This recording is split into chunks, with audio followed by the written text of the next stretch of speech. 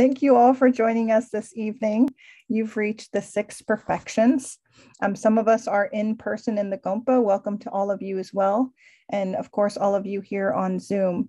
This is the 6 perfections, practice of the Bodhisattvas, led by Venerable Yönten.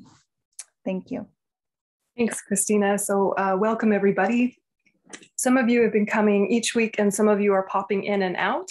So all of these things are really easy to understand, even if you've missed classes, and it's easy to kind of go back and read through if you're curious. But what we'll do each time is start with a prayer to set our motivation.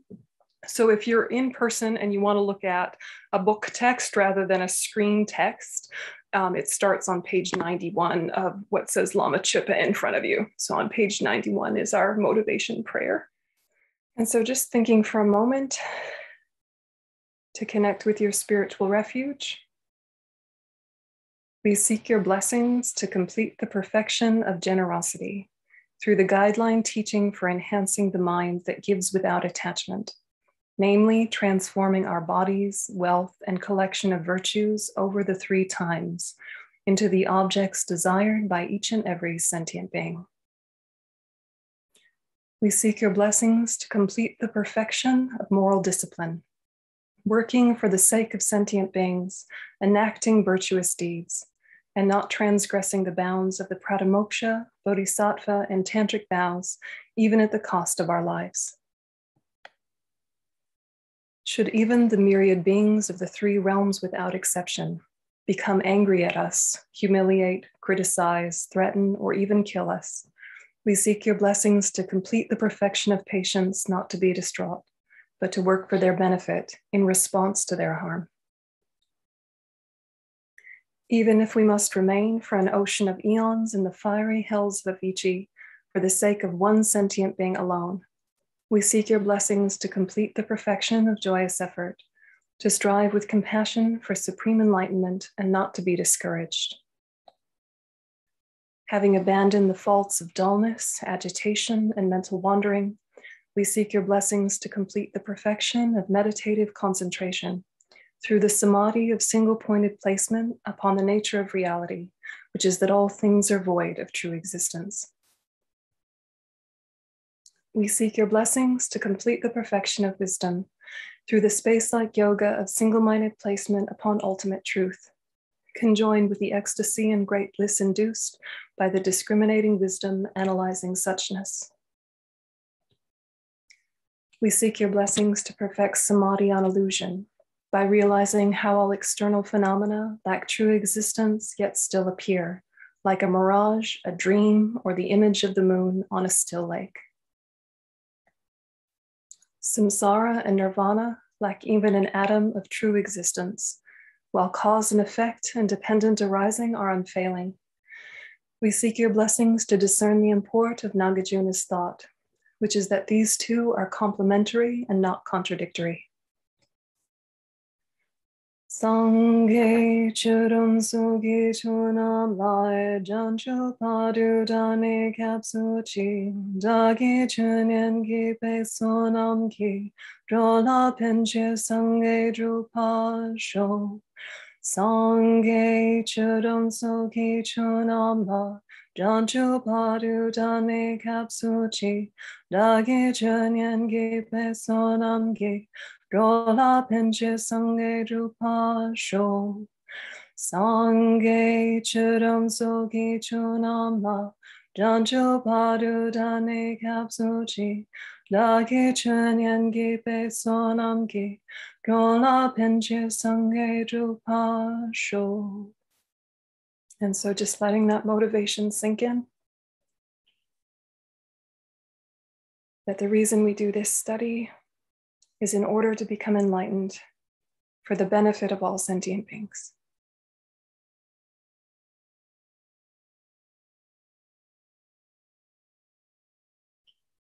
And in particular, may we increase our practice of generosity, ethics, patience, joyous effort, concentration, and wisdom.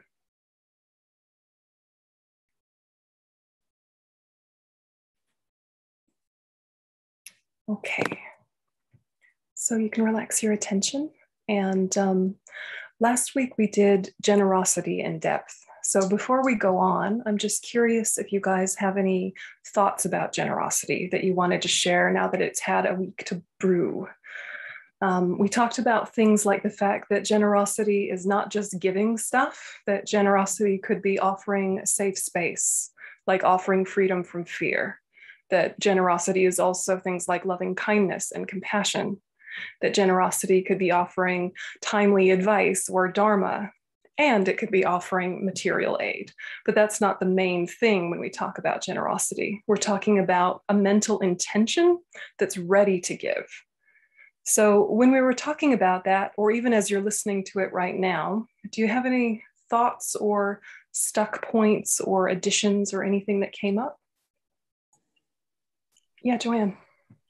Doesn't it take incredible skill to know when to offer Dharma to somebody else? I think that's safely beyond me at this stage. The Gompa is laughing with you. Do you know what my rule of thumb is? If they ask, right? Like, when do you offer Dharma or when do you offer advice of any kind? When they ask, right? If they're not asking, they're not open to it. Yeah.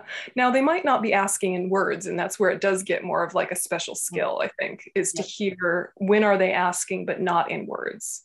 When does someone really look like they're struggling? They're having a rough time. They could really use some support.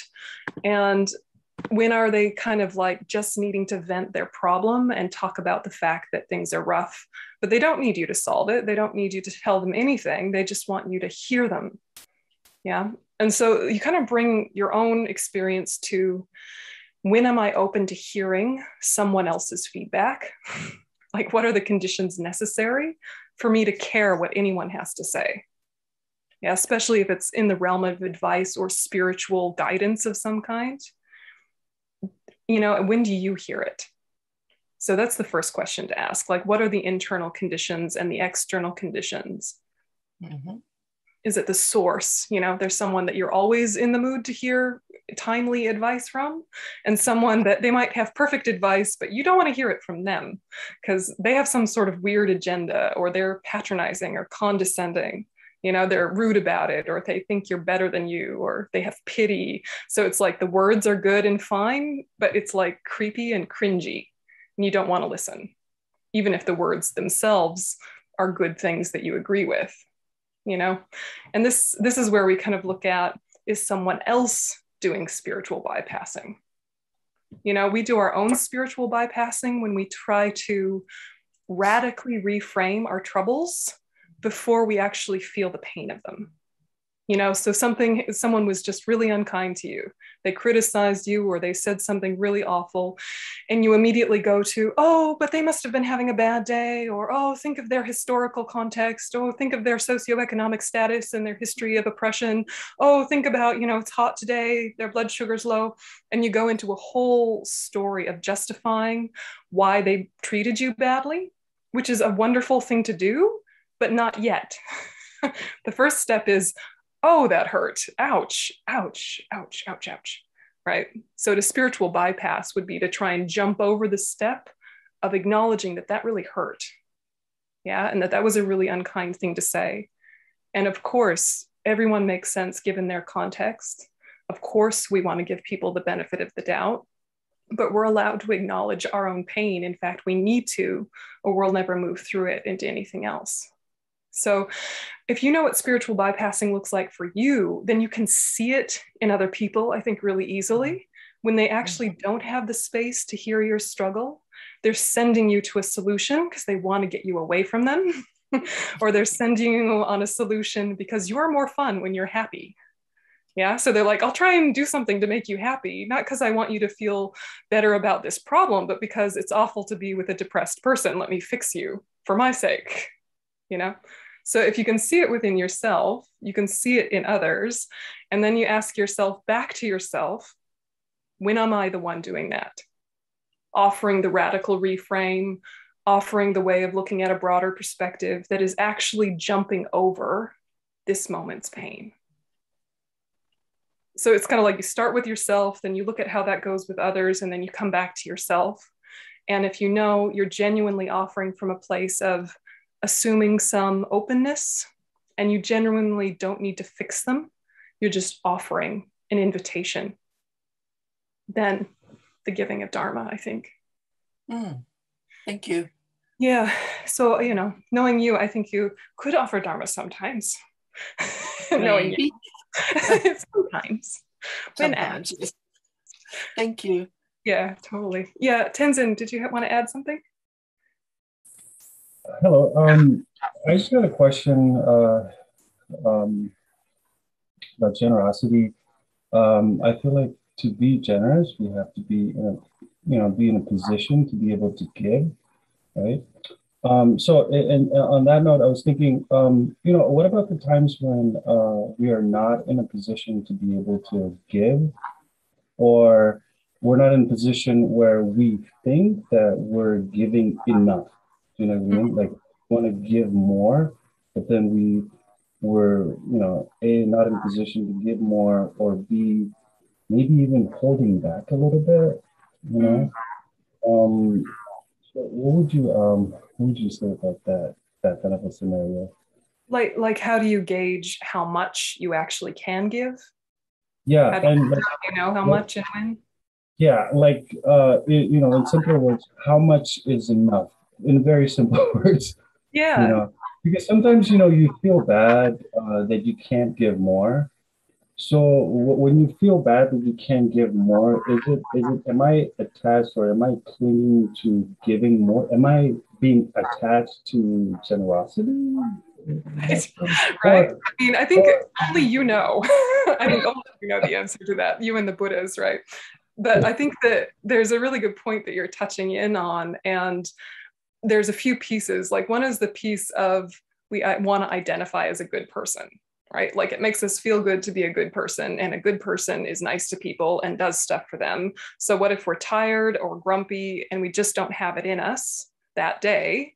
Then our identity cringes and says, how can I identify as a good person if today I just want to stay home and like watch YouTube videos, right? And like pet the cat and, I don't know, have snacks, like how can I say I'm a good person if that's my plan for the day, and then you have this like internal cringe, and then you reframe and say, no, it's self-care. It's self-care. I can do self-care for the greater good, and then secretly, but I actually could mow the lawn, but I'm just not going to, and you have this whole kind of dance in your mind of justification, and it just gets tangled and yucky and like, never mind that.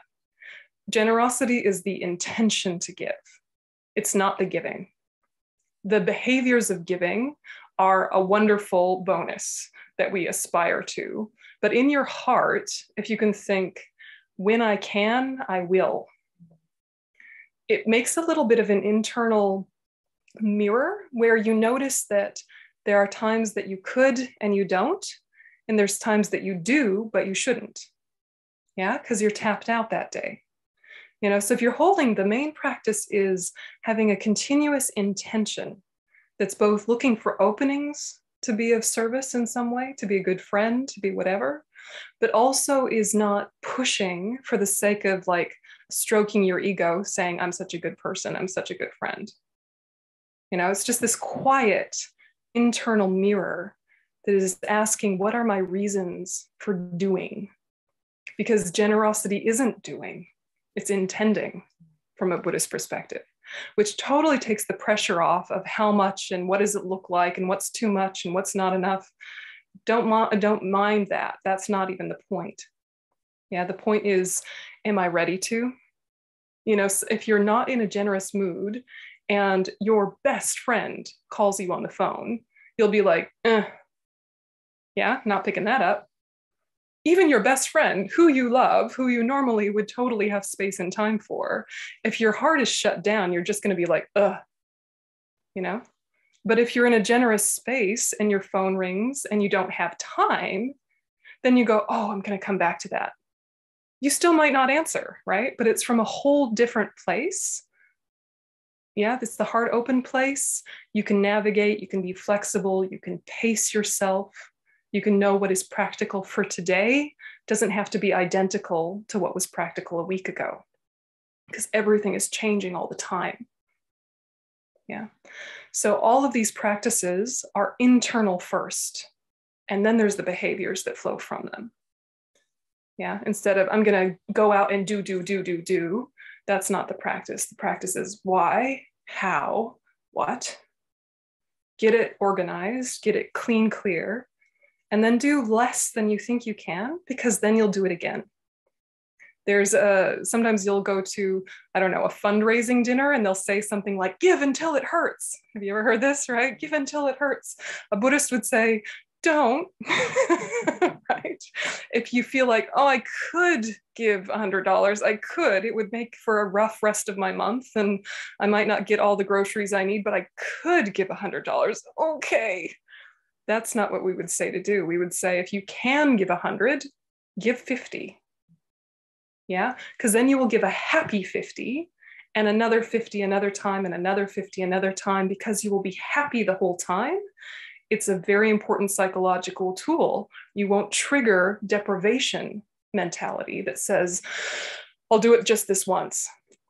Yeah. Instead, you'll say, actually, this is part of my life and what I want to develop. And then it has a beautiful momentum and a continuity, and without resentment, without guilt, without shame. It's a happy 50 rather than a grudging 100. Yeah.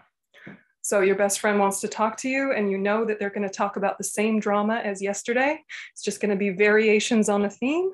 You can set a time limit and say, okay, I'm here. I'm 100% here. I am here for 20 minutes. Yeah. And then we're going to call it a day. Yeah. And you know that that will make it more possible for you to be there for them long term. And it won't be like at the end of the year, you've had enough. And you're like, do you know what? I'm not taking any of your calls ever, because all you do is whine.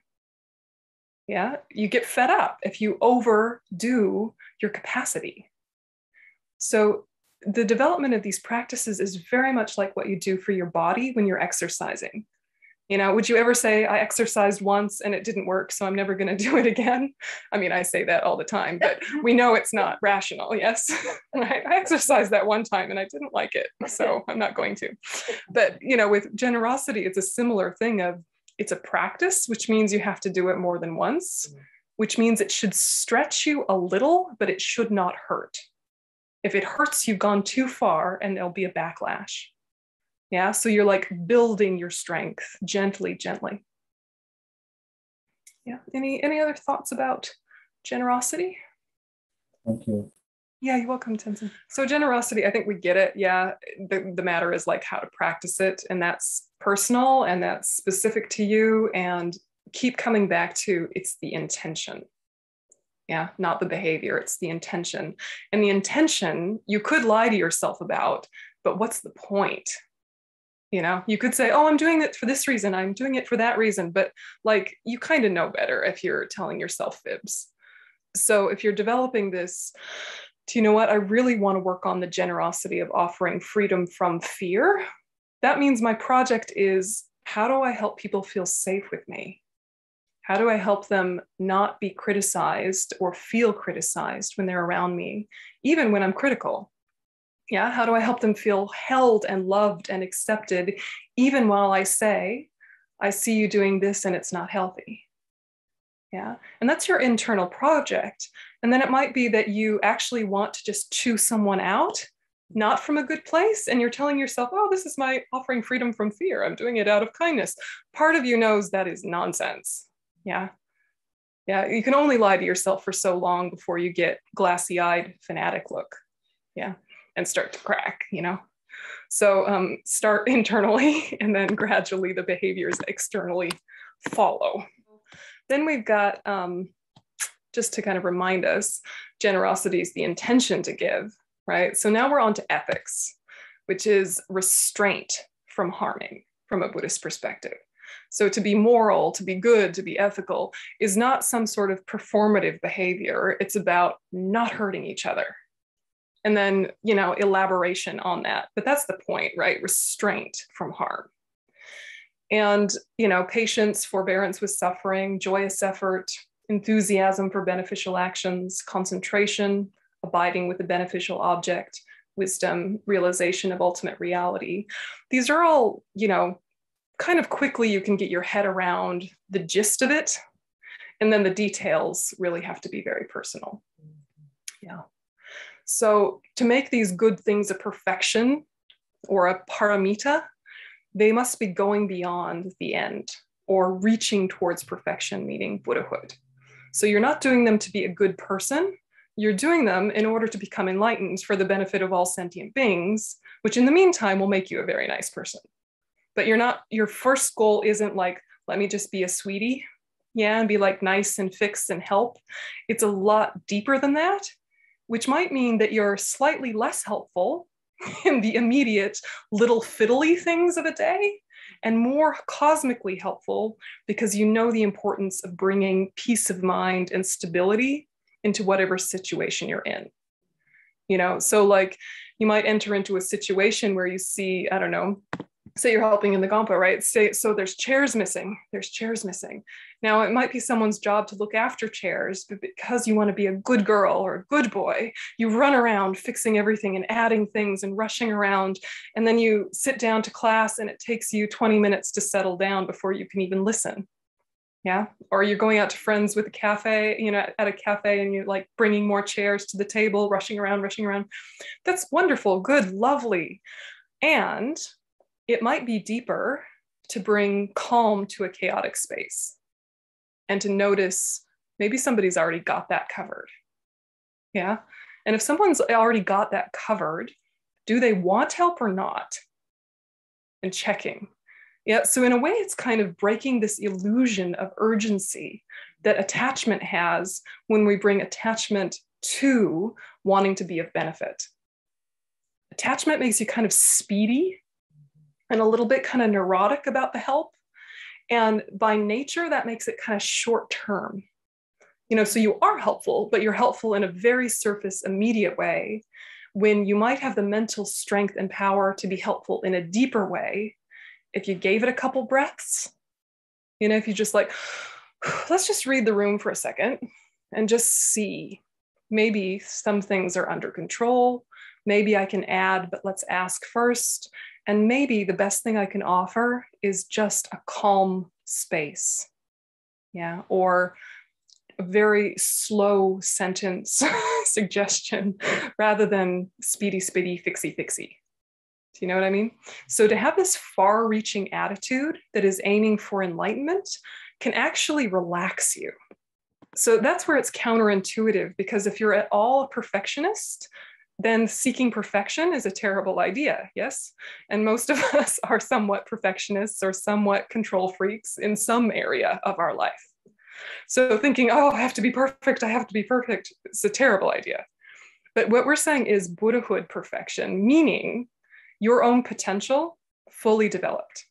So what you already have, your kindness and your compassion and your empathy, you already have those things. It's developing into their utmost extent.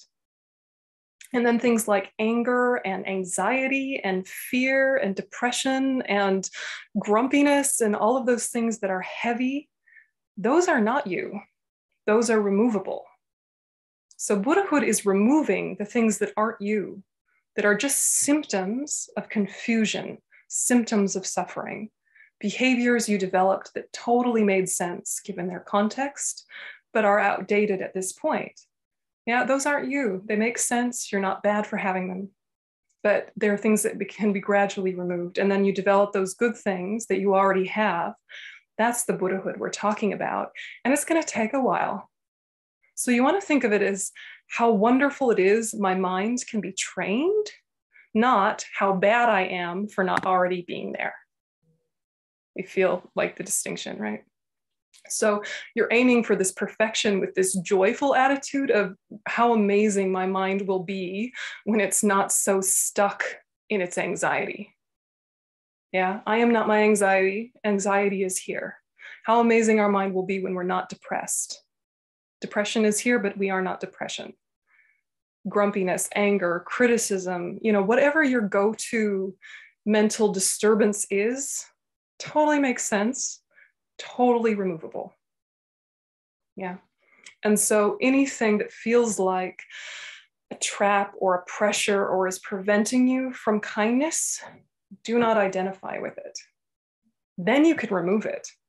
If you say to yourself, this is just who I am, then even if you hate it, it hurts to get it off or to remove it.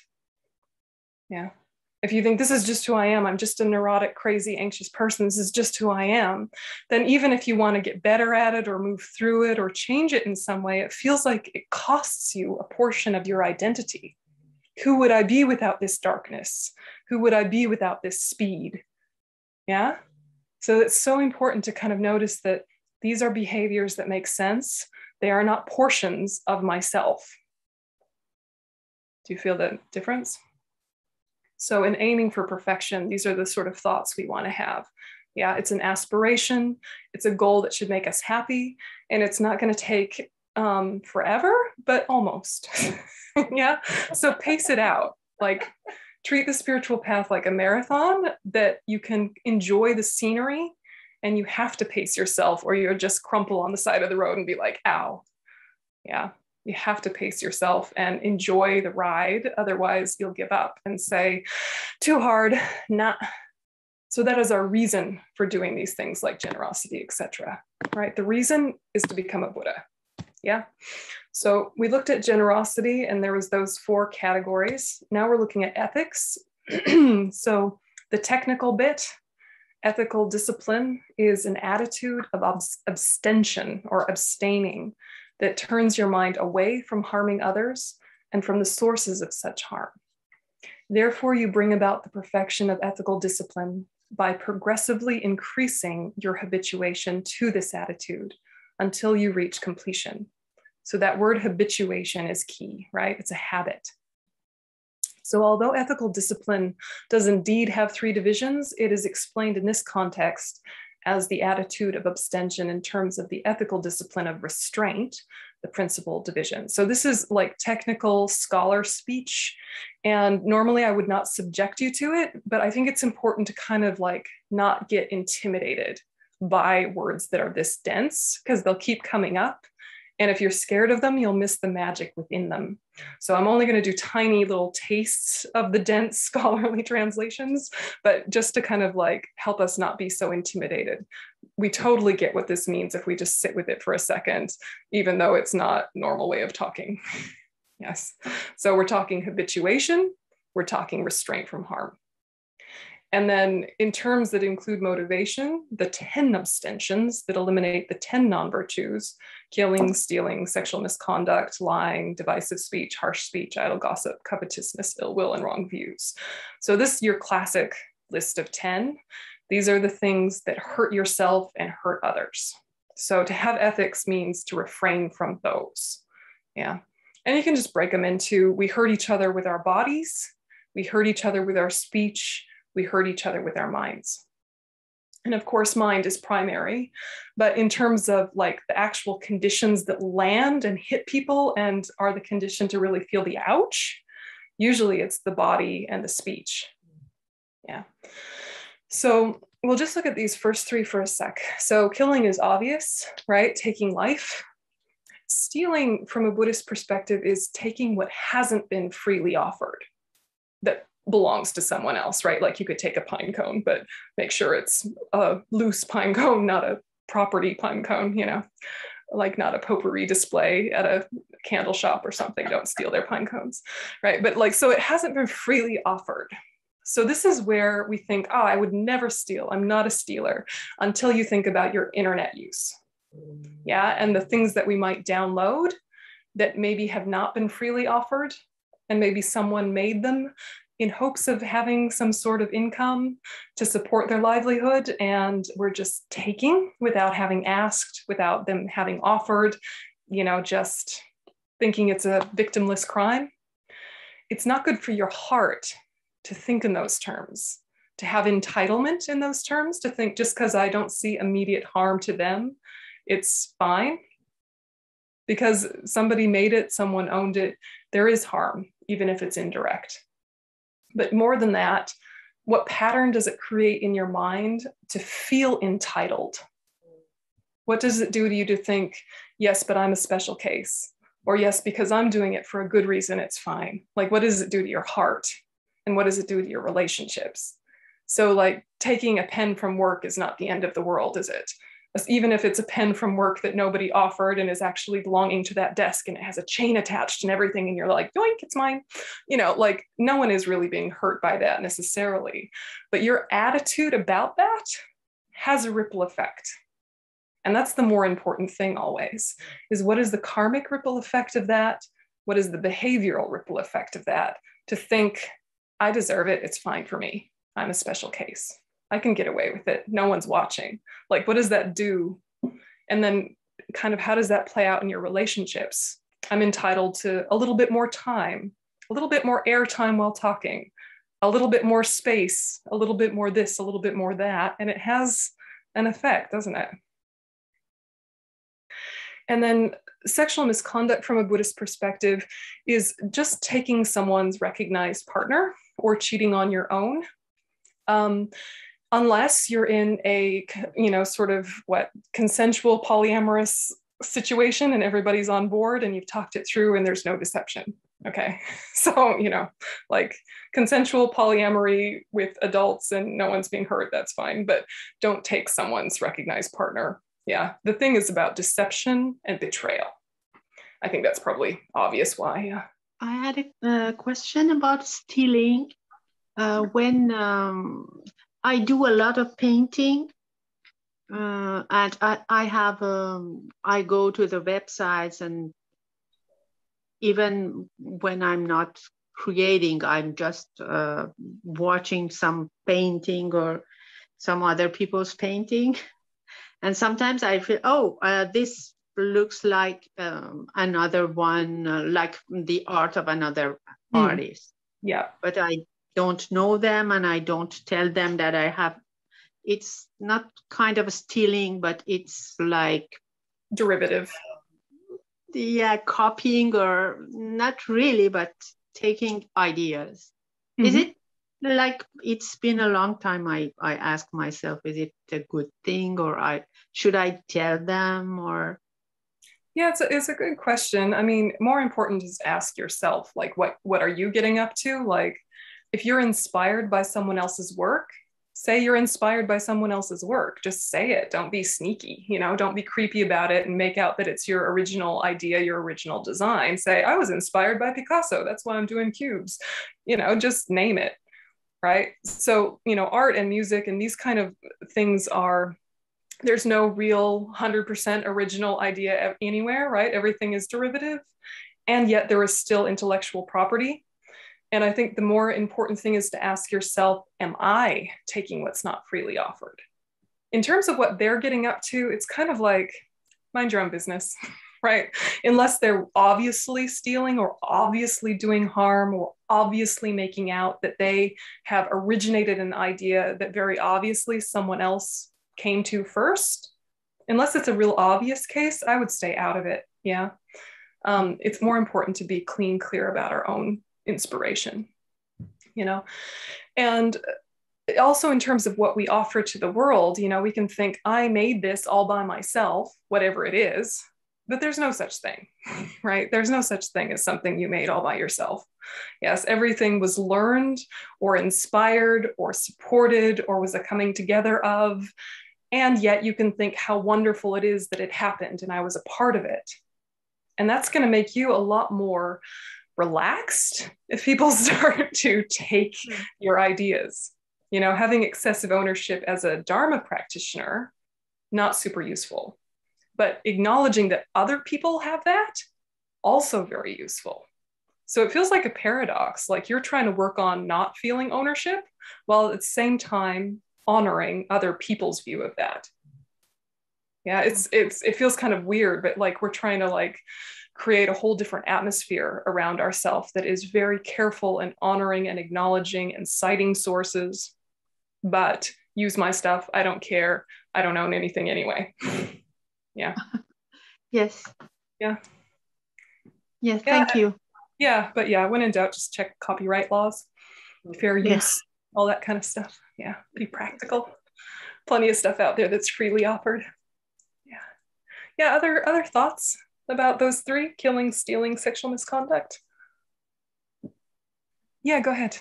I was just curious regarding that. What about violence or sexual violence? Would that fall under sexual misconduct as well? Yeah, it's a really good question.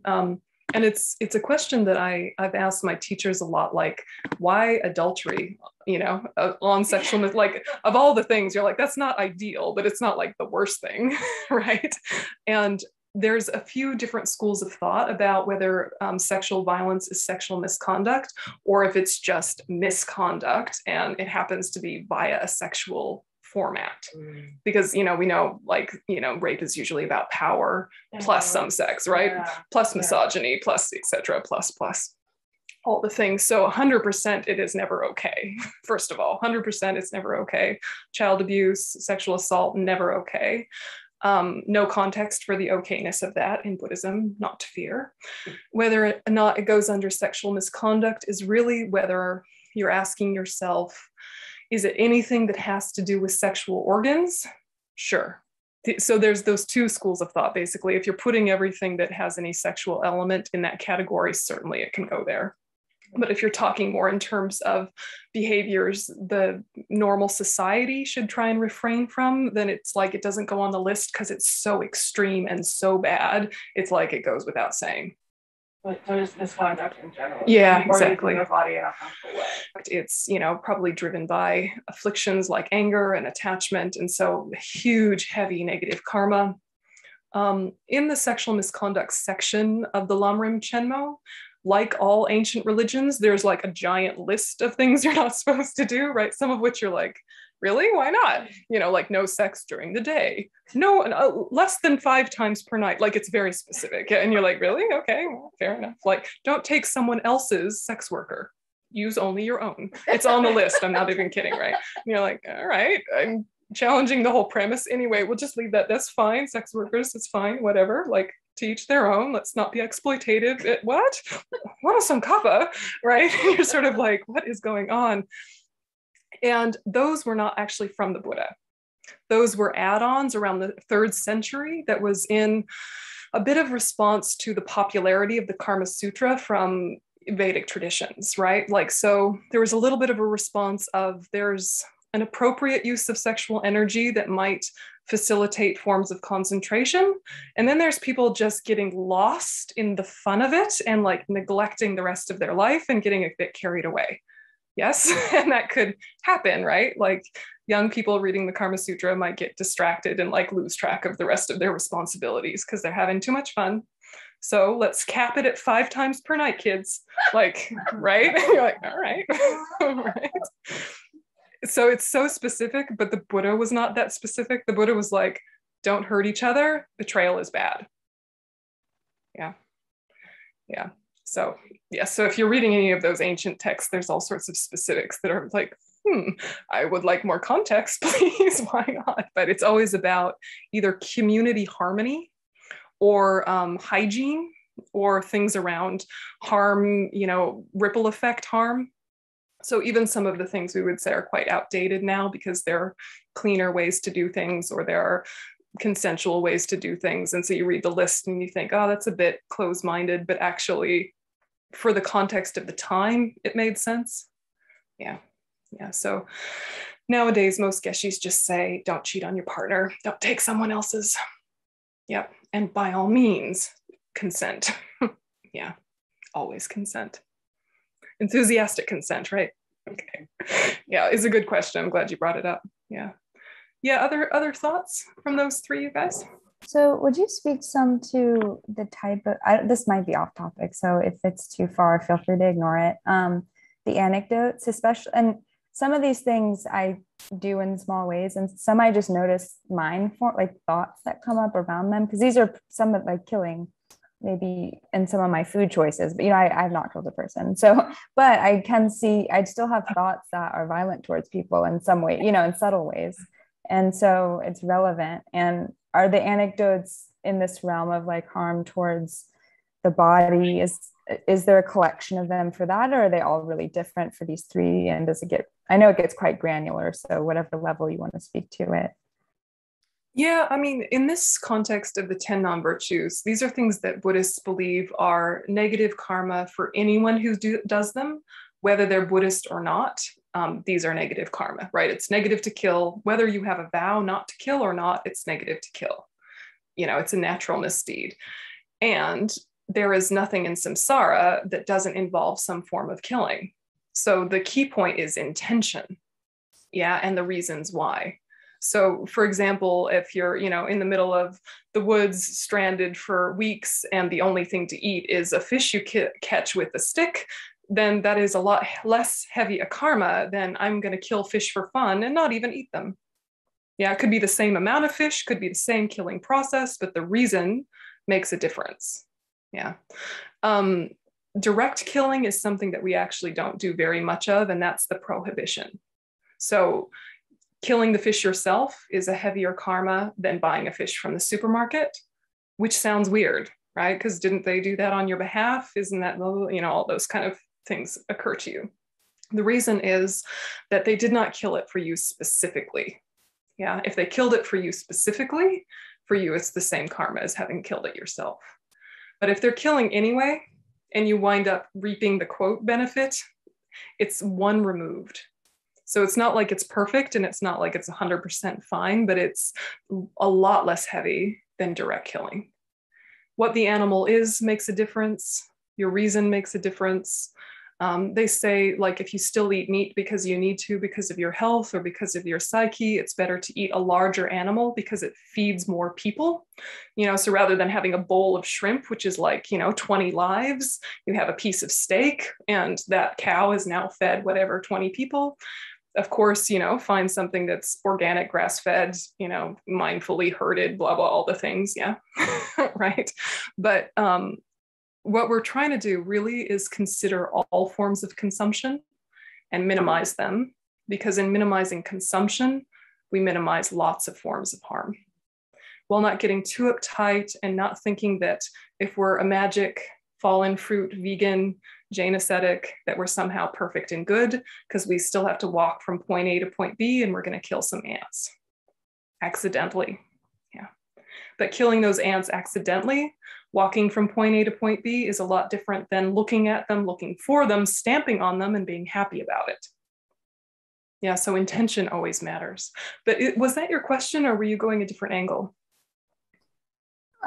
Yeah, that I think spoke to the killing part, but I was asking actually about anecdotes in the mind. So you see something come up that's maybe violent in some way towards someone, or you have a sexual thought about, you know, not your partner, like an anecdote in that moment, like a story to move in your mind in the other direction. Because I mean, I could think, oh, I know it's bad, and maybe if you're just thinking about the karma is the right thing. Can you give some advice about what? Yeah, you have some serial killer fantasies you want to share with the group? No. something. Yeah, I'm teasing. No, we all have like random thoughts. Yes, like some of them are random intrusive thoughts that kind of come out of nowhere. Some of them are thoughts that we cultivate. So there's a difference between a thought that just kind of occurs to you, like, I wish this person dead, and then you think, no, I don't. No, I don't. That's a lot less heavy than let us plot and fantasize and think about how it would go and delicious blood and some sort of creepiness. Yes, that's really bad. Don't do that. But if you have a random passing thought of, "Gah, you know, curse you," and then you address it, it's pretty light karmically. If you think that person's partner is such a cutie, I want to take them, but I'm not gonna. A lot less heavy than, you know, planning a whole fantasy and how it's going to go and how the curtains will ripple and all of the, you know, letting it play out is a lot different than having it pass through. Do you feel the difference? So just a thought passing through is very little karma, but kind of catching it as it passes through and then elaborating on it and encouraging it and returning to it is a lot heavier. But the heaviest is actually follow through. Yeah, it's only really quote bad if you follow through and are like, yeah, I did that. Yeah, that's when it gets heavy. So, you know, we all have weird thoughts. Don't give them too much energy. Don't feel guilt and shame. Just go, I'm going to work on that one. That train of thought is not one of my healthiest ones. Let's just shift the story to a different one. So yeah, don't let it eat you if you've had random serial killer fantasies. Just try not to now, okay? Yeah, right. Or you're having some sort of crazy orgy situation. You're like, yeah, no, let's not. Just nip it in the bud. Don't give it energy. Move on. Don't let it weigh on you. Don't let it make you think you're a bad person. You're not. We've had beginningless lifetimes. We've gotten up to all sorts of nonsense. There's nothing new under the sun. Of course, we're going to have random stuff occur to us. Just let it roll through. My question has to do with the connection between morality and taking vows. Mm-hmm. And specifically, I'm asking as a non-monastic. I guess my question is twofold. I'm familiar with taking vows such as the precepts. And, to me, that's very ritualized. But let's say there was an area of morality that was difficult for me. Is it possible to use vows as one of my skills? I mean, is that ever done? Or are there other vows I would take just for the mindfulness of the morality? So kind of vows is my question. You can take it where you want. Like taking a vow that's not existing on the list, but doing it that as a practice? Anything else that I'm doing with great abandon, even though I know better? I think that, vows make things more powerful, but we don't need to, I guess, go off book, like really the 5 lay vows and then the bodhisattva vows and the tantric vows, they're going to cover everything. And lay people can take those. Even just saying to yourself, I'm going to keep the ethics of non-harmfulness and refrain from these 10 non-virtues. Pretty much everything is covered within the 10 non-virtues. They're all variations of a theme. When we get into the speech ones, it's like, yeah, that's basically your whole day there. Just refraining from those. Yes. And so whatever like specific habit, it's going to fall under one of those categories. So you can just think, this is my practice of ethics. And you could pick one behavior that you want to work on and say, this is my practice of ethics, and really zero in on it and make it emphasized. Yeah. And, if you want to promise to the Buddha, promise to the Buddha. But every day we're doing purification practice if we can. It might be something you're not doing yet. But what you do is you're making a very gentle, time-specific promise that says, until tomorrow, I'm going to refrain from divisive speech or something like that. Or until the next hour, I'm not going to indulge in thoughts of hatred. And you think, okay, an hour is too long. 15 minutes. For 15 minutes, I'm not going to indulge in thoughts of anger, like say you're really mad at someone, yeah? Those end of the day purification practices, they aren't vows, but they're like promises you make to yourself under the compassionate gaze of the Buddha. Yeah, and they're things that help you have momentum in changing habits. So if you fail, no Zeus is going to send down lightning and strike you down. You just try again. The Buddha has so much love for you, so much compassion for you. They understand why you do everything that you do. They're not judging you. You're just saying it in front of them for a bit of backup, a bit of support. Not some like parental godlike figure going, you are bad. That's not how that's not what we're about. Yes, hello. I was thinking about my cats and feeding them canned food. And I really cringe and I really waver. And also protecting them if there are insects in my house, killing those insects to protect my cats from the insects getting in their fur. Yeah. So you kind of address that with intent, but I think my biggest question is around the canned food. Yeah. Yeah. And feeding. It's much better to have that meat product because you want to look after a sentient being than having that meat product for fun or for attachment or for this or for that, right?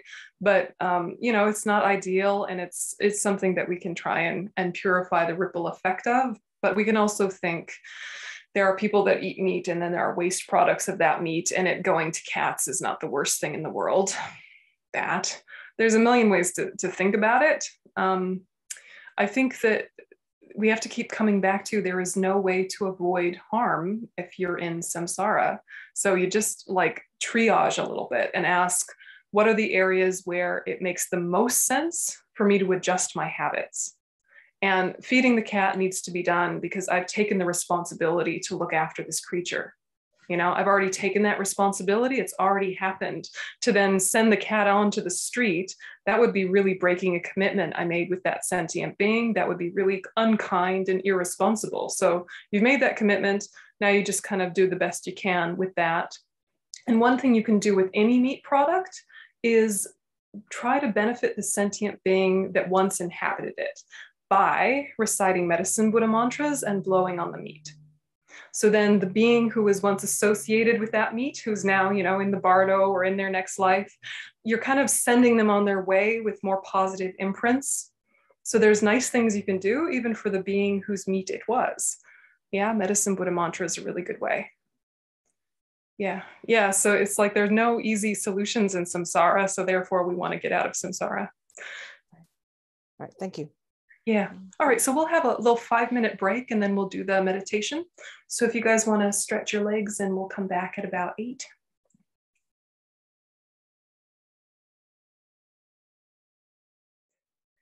Okay, we'll do just a brief meditation on ethics, and I'll weave in those others of the 10 non-virtues so that we can unpack them. But this is basically, it's just a self-reflection to ask yourself, where are your habitual stuck spots? In no way should you think, here are all the ways that I'm bad. It's more like, oh, right, my tendency is ... Knowing that is fantastic. You know, it's almost like if you've ever had like an amorphous illness of some kind, or like an abstract pain somewhere and you didn't know what it was and it kind of worried you. And, you know, every time I stand up, my hip does a weird click or something. And then someone told you what it was. You're like, oh, that's what it was. I'm so glad I know. Now I have something I can do about it. But before it was known, it was just this kind of like ominous, heavy, like, what is this? Yeah. And we want to think about our examen of ethics similarly, like, oh, I cause pain to myself and others because of that. Oh, I'm glad I figured that out. That's the thing. That's the thing I'm going to work on then. Right? Just like if you figured out you had a disease or a pulled muscle or had been eating the wrong thing, you're like, oh, well, I won't eat potatoes. Obviously, the potatoes were the problem, you know, or whatever it is. You know, you found it. Now you can work on it. So try and hear all of this as an invitation to go, oh, okay, yep, not identify with it. Okay. So just take a minute and get yourself in a meditation posture. So basically straight back and straight without rigidness.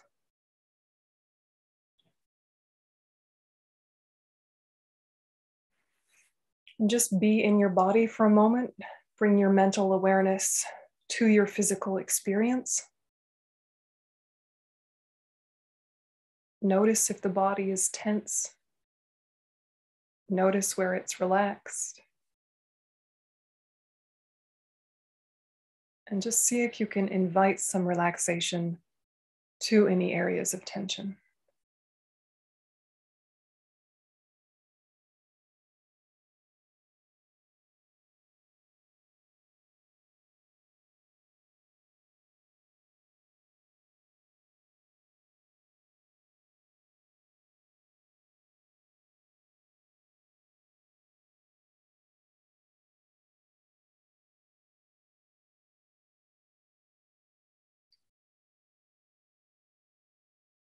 And shift your focus to the breath.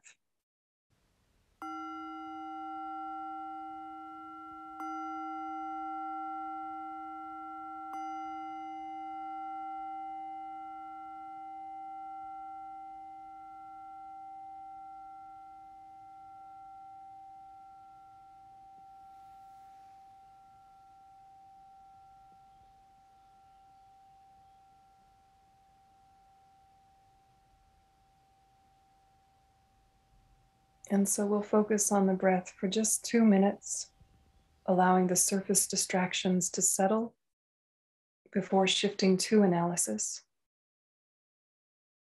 So see if you can just watch the breath without push or pull with your thoughts.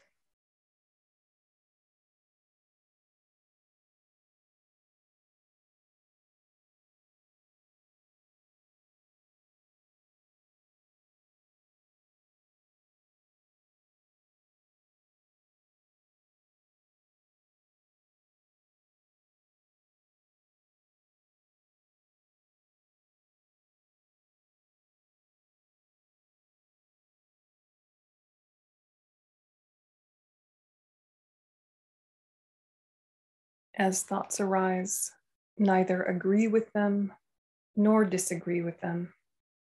Just allow them to roll through naturally, keeping your primary interest on the breath.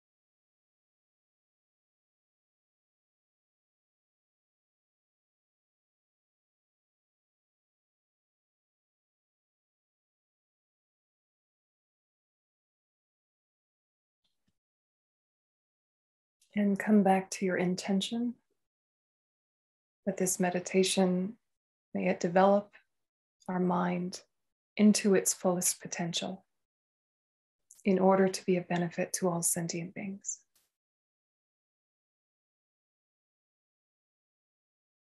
And for that reason, we're going to shift to analysis and just consider our habits around physical harm. And just take a moment very gently, without criticism or judgment, to name the behaviors of killing, stealing, and sexual misconduct that seem a little habitual in your own life. Major forms or minor forms, you're just making a list with great gentleness and self-compassion.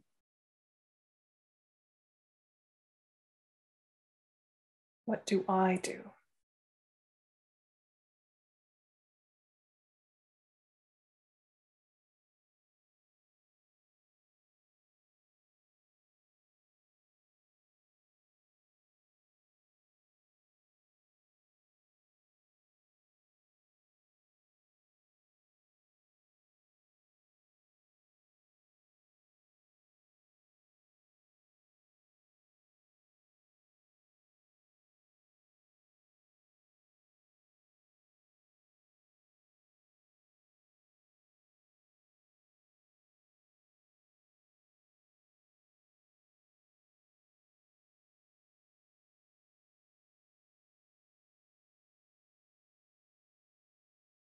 Maybe it helps to think situationally.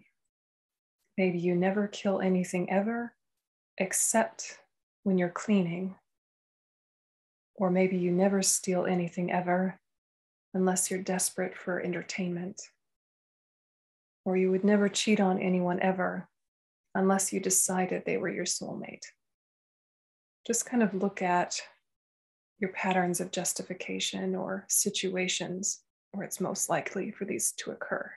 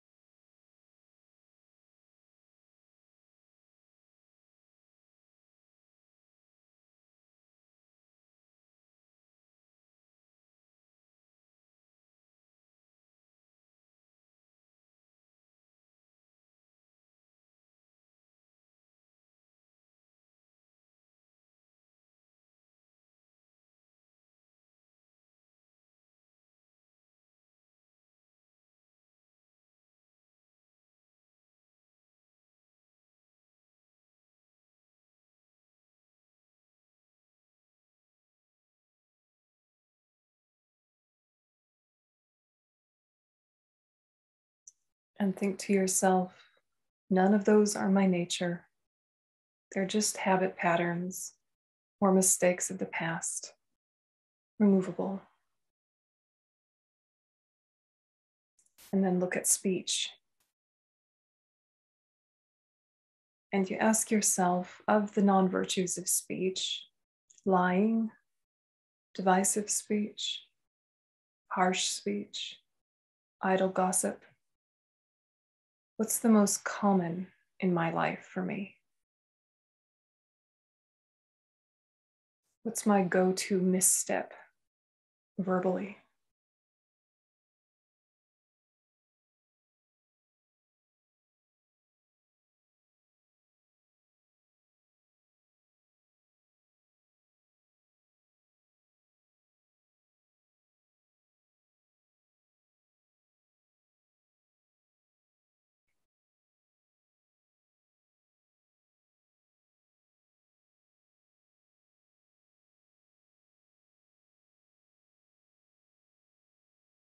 And then look at them individually and think, when is lying something I justify or habitually do?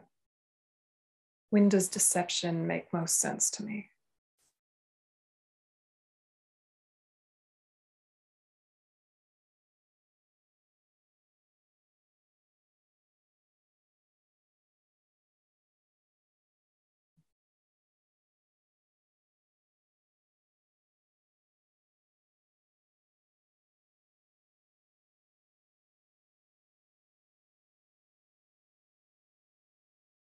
Is it when I'm trying to prove something or soothe something, avoid something or shield myself?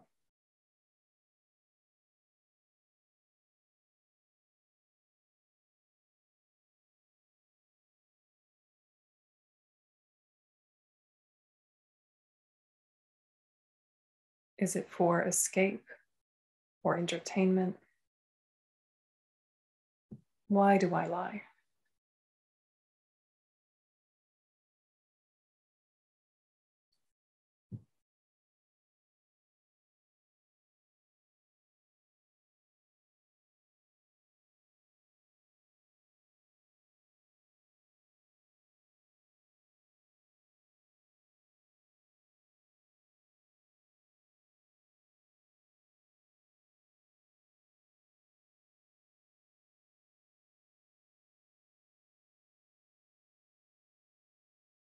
And with divisive speech, intending intentionally to divide others, either through truth or through lies. Saying something bad about someone else in hopes that the other person will think badly of them or better of me. When has this happened in my life? How common is it now?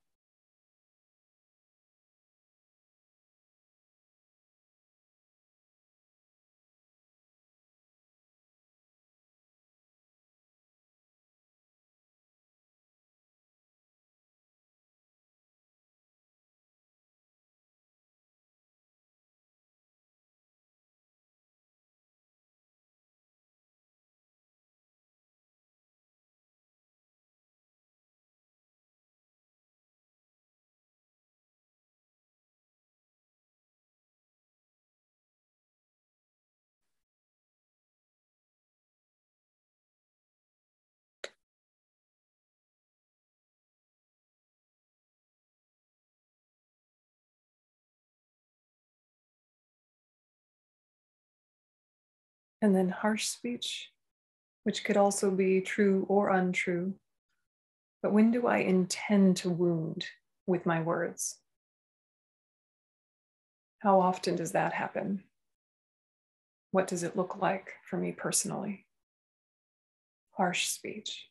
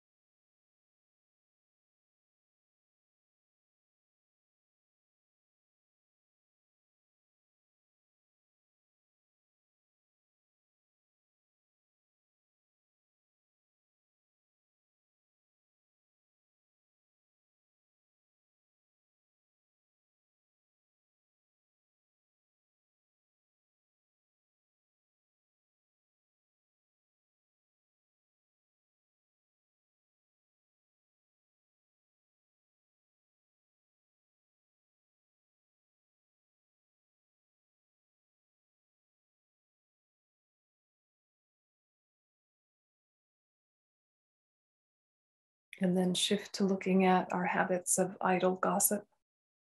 So lacking a positive or a neutral intention when we just talk out of attachment or anger.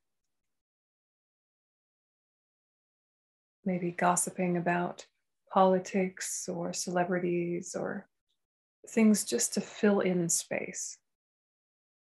And it's not really about the topic, because it could be a frivolous topic, but the intention is to connect with others. So it's fine. But when do we just need to fill in the space with words?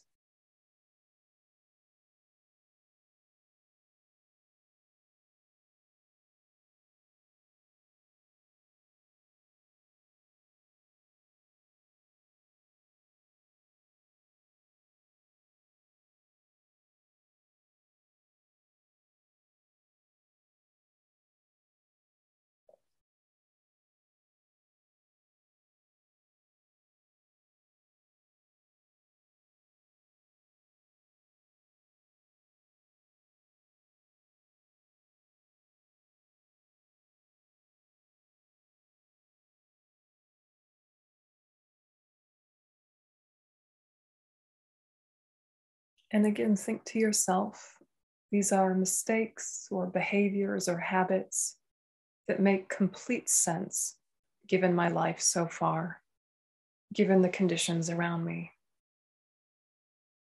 They're problematic.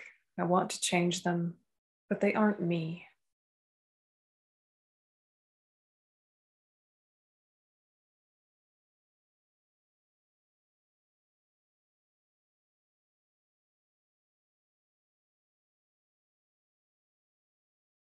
And for the most part, they are symptoms of suffering. That if I was in a happy peace of mind, if I felt healthy and supported, I probably wouldn't do any of these.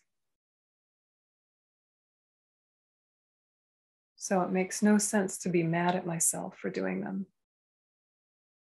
Just like it would make no sense to be mad at myself for sneezing if I had a cold. It's just a symptom.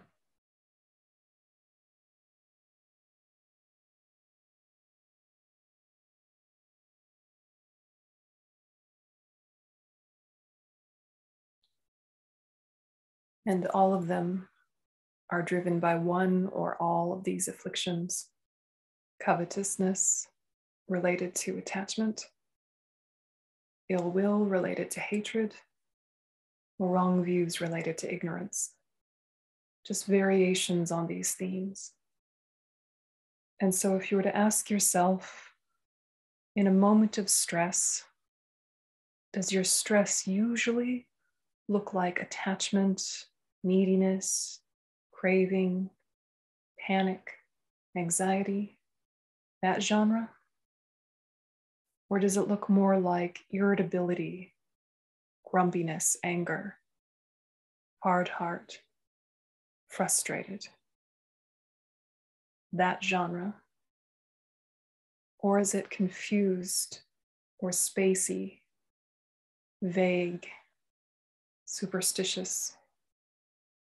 That genre? Which of those three seem to be your go-to when you're stressed?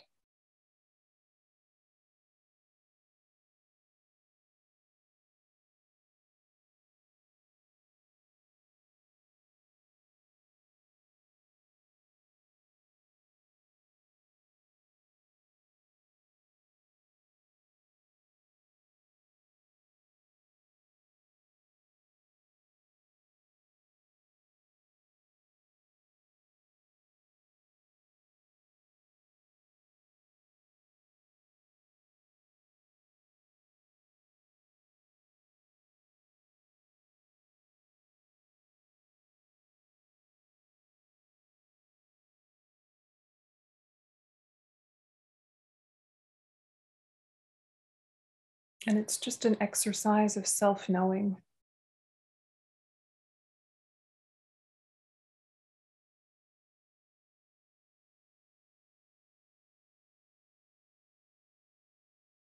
And whichever one it is or if they seem to take turns quite equally, it doesn't really matter. It's just about knowing that. So it's easier to catch that when they're small enough to change. Any of these three in its fully fledged form is very hard to shift out of. But all three of them, when they're in their infancy, are easy to catch. So what's the smallest version that if you noticed it arising, you could head it off?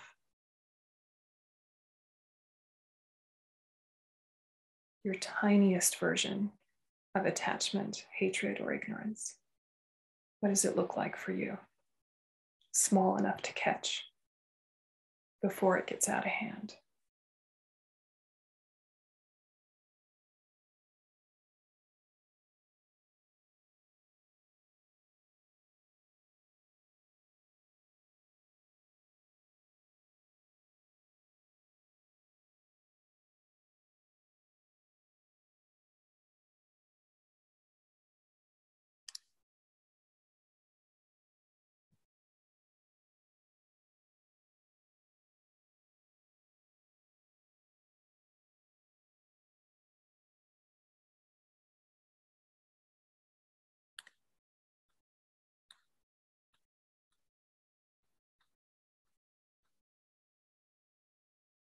And again, think even those states of mind are not me. They're just habits, behaviors I can change, mentalities I can grow out of. My mind is trainable, not tainted by these, just habituated to them. And so now connect with your positive states of mind, compassion, wisdom, knowing you have them both, knowing they can both be developed.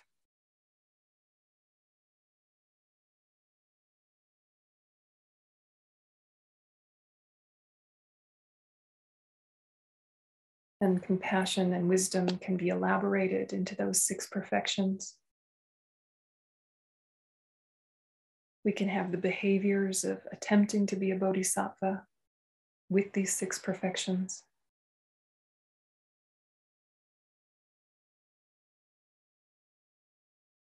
And so dedicate all of the energy you put into this session to developing those to their utmost extent for the benefit of all sentient beings.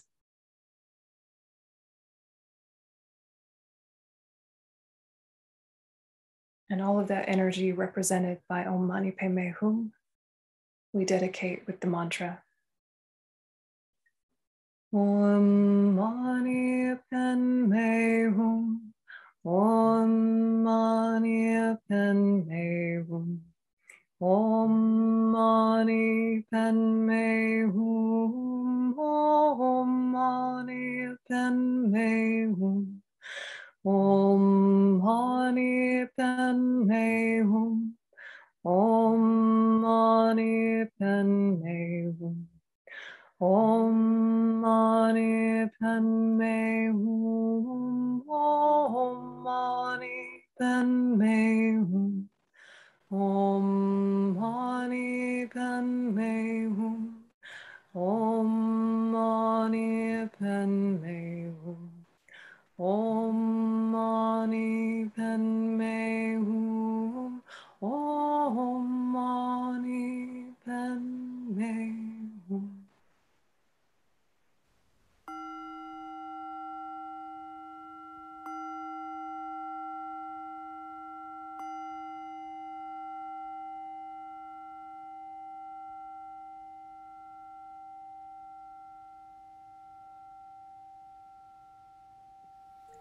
Okay, so those 10 non-virtues are something useful to have a look at.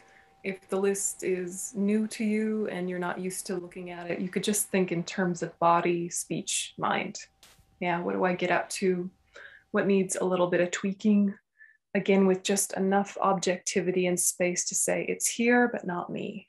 It's my responsibility, not my fault. You know, holding those kind of ideas then you can start to shift patterns without increasing your self-loathing and all of the various things that we do to hurt ourselves. It actually can feel like you're freeing yourself up. Do you have any questions? We have a couple minutes before we need to stop. Any last minute thoughts or, I don't know, stuck spots or anything like that? Go ahead. I thought what you said in the meditation about idle speech was really interesting around if your intention is to connect, it's maybe okay if the topic isn't all that profound. Because that's one I struggle with a lot, actually, is idle speech, like understanding what is idle and what is positive. Yeah, it very much is about why. Yeah, there's people in your life who are not going to have a Dharma conversation, and to force that on them is just going to make conflict in the relationship. But you could talk about football, right? Maybe, I don't know. You could talk about the weather, you could talk about music, you could talk about something seemingly worldly and frivolous, but the point is connection. So here, who cares about the content, particularly if it's like harmless content, isn't it?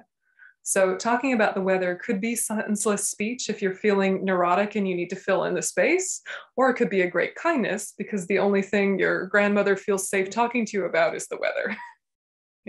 So the topic isn't ever really the issue, unless it's an obviously harmful topic, something really divisive. But, I was thinking about how sometimes we talk about politics as if it's virtuous to do so in and of itself, when in fact it could just be another form of divisive speech. Like if we're talking about it, is it really a neutral thing if we're talking to friends who agree, or is it a way to increase our divisive energy? Or is it just something we do to fill in space and sound smart? Like the reason is very important. Yeah, so senseless speech is a tricky one because we might be really good about the rest of our speech, but idle speech comes so naturally. Yes. Yeah, Tenzin. Hi. I was just going to ask if you could recommend, because you mentioned earlier about daily purification prayers. Mm-hmm. And I was wondering if there's like a good, if there is a daily purification prayer that you would recommend. Purification. Or English, just to set the intentions for the day. Because what happens is usually when I wake up, sometimes I'm in a bad mood. And that kind of dictates the flow of the day almost. But other times when I wake up and, I wake up with feeling gratitude and things of that nature, usually the day kind of progresses pretty well. Yeah. And I meditate daily, and I try to alternate between single pointed and also trying out this meditation that I read in one of Lama Yeshu's books, where you visualize a Buddhist Shakyamuni. Mm-hmm.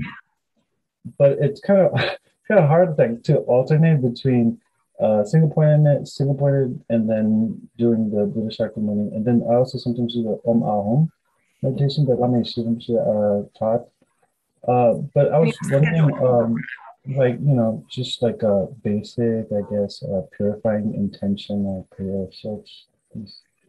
Do you know good old Om Mani Padme Hum is never going to go out of style, right? Like Om Mani Padme Hum is like your go-to for everything. It can be your setting intention. It can be your purifying. It can be your protecting your mind from your own thoughts. It can be trying to change the atmosphere of a space. Like Om Mani Padme Hum is incredible, powerful mantra. So sometimes in the morning, I do the refuge bodhicitta prayer when I first wake up before I'm even opening my eyes. Like I can feel that I'm waking up, and I do refuge bodhicitta. But if it's like one of those grumpy days, like you're describing, you're like, I am in a mood and I do not want to get up and grr, then I'm just Om Mani Padme Hum, Om Mani Padme Hum until I kick myself out of that headspace, because that mantra can lift you. Yeah. So just Om Mani Padme Hum, Om Mani Padme Hum. You don't have to sing it all pretty. You don't have to chant it. Just Om Mani Padme Hum, until it kicks in, right? And it'll kick in. Give it a minute, yeah? But The Tantric Path of Purification is a really excellent book on purification. And the Vajrasattva practice at the end of the day, super helpful. It's like having a karma shower or like a karma detox. Yeah, the Vajrasattva practice is super, super helpful at the end of the day. In the beginning, it's a little overwhelming, but it gets to be a habit very easily. And there's tons of videos on YouTube to help walk you along. You can Google quick Vajrasattva practice Yönten, and you can have me rabbiting on at you, but also a million other people probably too. It's 15 minutes. It's really short. Yeah, but really the essence of practice, whether you're a big meditator or not, is to bookend your day. Yeah, so in the morning, just keep telling yourself your own motivation until you believe it again. Yeah, you believe it, right? But like it doesn't have oomph, right? Especially if you're having a hazy morning or a grumpy morning or just I'm not feeling it. Like you still want to work for the welfare of all sentient beings, but you sort of also really want coffee and they're of equal value, right? Like it takes a while for the bodhicitta really to be true. You just keep telling yourself about it until it's true again. You can be walking around, you can be filling your kettle, you can brushing your teeth. Like the Dharma has to infuse your life for it to really have impact. Then when you do your sitting practice, you're already in the flow of it. It doesn't take so long to settle down because you've been telling yourself about your practice while you're just doing normal stuff, you know? Put the coffee in the plunger. May all sentient beings have happiness and the causes of happiness and the conditions for happiness, like this coffee, you know, however you want to phrase it, but like make it real. And then at the end of the day, it's just a check-in of where did I fall off my path? Where did I stay on it? So you do your regretting and your rejoicing. And both of those words are kind of like whatever religious-y words, but it's just a reflection and you don't have to sit all proper and do all fancy. Just did I stay in alignment with my path or not? Where did I fall? What were the conditions around that? Where did I stay on? Like, be happy about that. You know, it's no good to just do purification, also do rejoicing. Like there's a million kind things we do in a day and we just kind of let it go like it's nothing. Like, of course, I was polite to so-and-so who was hard work. And of course, I helped this old lady at the grocery store. Of course, you know, everyone would. But like value it, you know, like take a minute and go, that was good. I'm glad I did that. You know, it can be cringy for us, but like make yourself, if you're going to do any kind of purification, also do rejoicing. So then all that vibe blows into your daily practice in such a way that you have the mental space to say, okay, now that I'm on my cushion, first thing, shamatha, 20 minutes. Second thing, Shakyamuni Buddha, 20 minutes. That's it for the day. Quit while you're ahead. Quit while you're still happy. Yes. And then if you're feeling, oh, I want to do more, then tell yourself, tomorrow I'll do a different one. It's really important to quit while you're ahead so you keep the energy. Yeah. Because you might have lots of momentum one day and then forever after be disappointed that you didn't work that hard. You know, it was like, that was just that day. Yeah. That's me. Yeah. I remember I asked my teacher once, shall I do this big, long, fancy retreat? And he said, for you, I think better do this small thing every single day forever. And I was like, but I want to do a big, fancy retreat. And he's like, maybe, but right now do this little tiny thing every day forever. You know? And then slowly it builds. Yeah. And that's the way to change habits. Could I ask one more question, please? Yeah, sure. But if you guys need to go, please go because we're now over. So yeah, please ask. But if you guys need to go, I won't be offended. I was wondering, as practitioners of Mahayana, because you mentioned Vajrasattva purification prayers, is it okay for me to like try to do that, or is that going to be like too advanced? Because I, of course, definitely consider myself a baby Buddhist, like Lama used to say, baby Buddhist. Yeah. So I'm wondering if, you know, if I just stick to Mahayana and just do everything Mahayana, or go to Vajrayana? Do everything Mahayana. If you like Mahayana, do Mahayana. Yeah, just go for it. And then if you want to do baby Vajrayana, like work in some compassion, Buddha, work in some Vajrayana, just make sure you're not doing things you're not empowered to do. But if you're visualizing the deity at your crown and doing the simple version, I say if you have affinity, full speed ahead. Yeah, just go for it. Yeah, Charity? So I have a question about taking refuge in Buddhism. because there is a certain mental hang up I have because I come from such a fundamental religious background. Right. So as much as I understand intelligently that I am taking refuge in something that I may have some problems with emotionally, because it feels like conversion, or it has some feelings or similarities to things that were actually harmful for me. You know, the more and more I study Buddhism, specifically landed following you accidentally, however that works in the world. But so much of what you say makes a lot of sense to me, and coincides with my own personal journey of developing my mind and my not letting my emotions overcome me. But how would you suggest someone, taking refuge in Buddhism and understanding that without it being some type of conversion experience? Yeah. Well, give it time, for one thing, right? There's you can come to Dharma centers and Buddhist centers and 100% participate, even in retreats, and not be Buddhist. Yeah. We are not missionaries. We are not proselytizing. Take what is useful, leave what is not. It's none of our business. It's your life. It's your path. So if it feels like medicine, take it. If it feels like it's not medicine, wait or avoid, And the real refuge is your mental training. What protects you from suffering is the Dharma that you've integrated. So if you're taking refuge in the Dharma essentially, and the Buddha and the Sangha peripherally. Yeah. And what Dharma is it? It's the medicine that makes you heal yourself. It's the tools for self-transformation. The Buddha is just the doctor. The Sangha is just the nurses. Dharma is the medicine. So maybe that helps not feel so, fundamentalist, or feel so kind of trapped or pressurized. Yeah. Thank you. I appreciate that. Totally.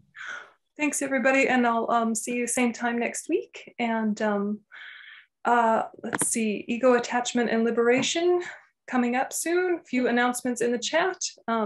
Venerable Amy is teaching this weekend. She's amazing. Everybody go see her. Good night, folks. Good night. Thank you.